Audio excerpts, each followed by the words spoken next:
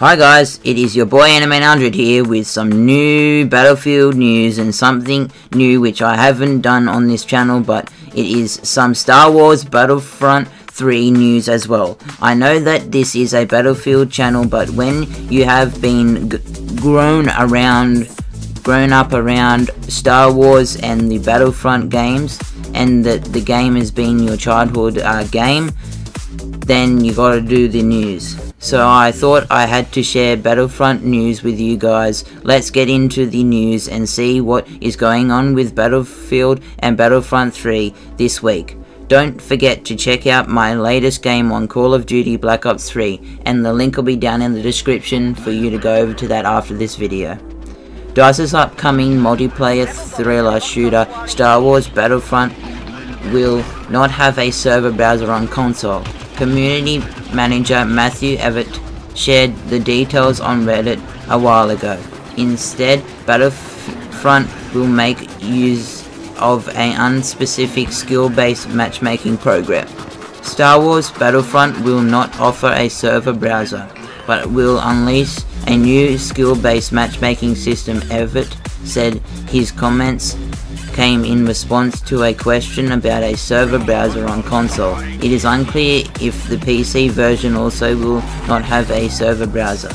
Server browsers are commonly placed in DICE's Battlefield games on both console and PC. They allow players to jump into the game type and map of their choosing, which can be a nice thing. In other Battlefront news, publisher EA announced a while ago that a beta for the game will begin in early October across Xbox One, PS4 and PC. Meanwhile, the full Battlefront game launches on November 17th across all systems, so that can be good for the fans of Battlefront 3, and the beta is coming out October as I just announced. And guys, I have pre-ordered the game, so you will be seeing lots of gameplay on this channel when the game is released in November 17th across all systems. Now on to today.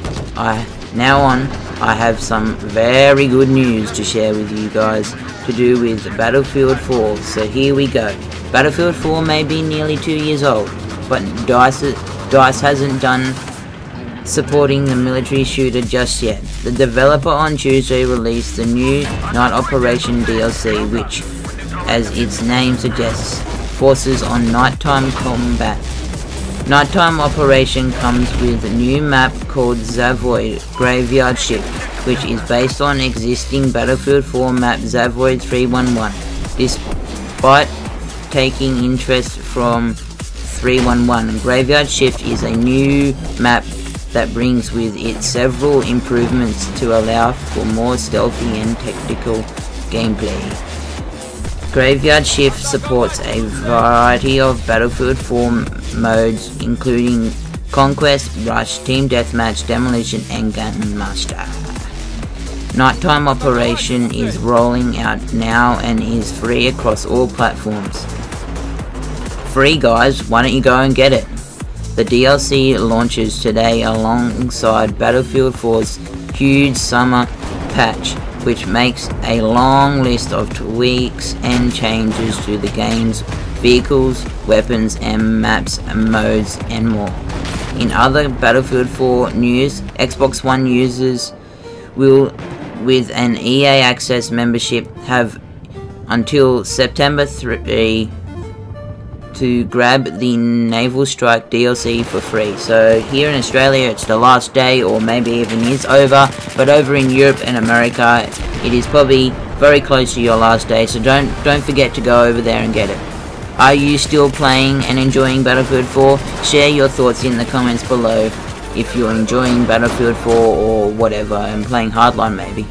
Okay, here we go. Now on to some Battlefield Hardline DLC news. Sorry if I didn't do much on the last DLC for criminal activity, but I do have for you some robbery Battlefield Hardline DLC news. So here we go.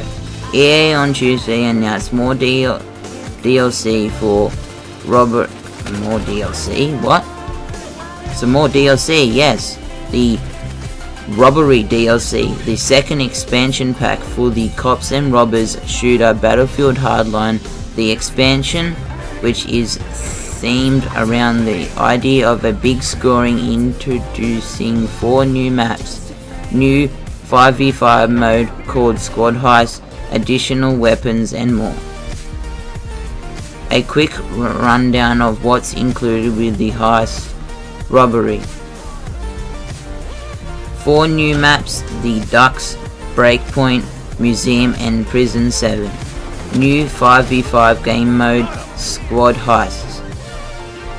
4 new weapons, 2 new gadgets, 2 new vehicle upgrades, new camos and vehicle paints, the legendary super feature.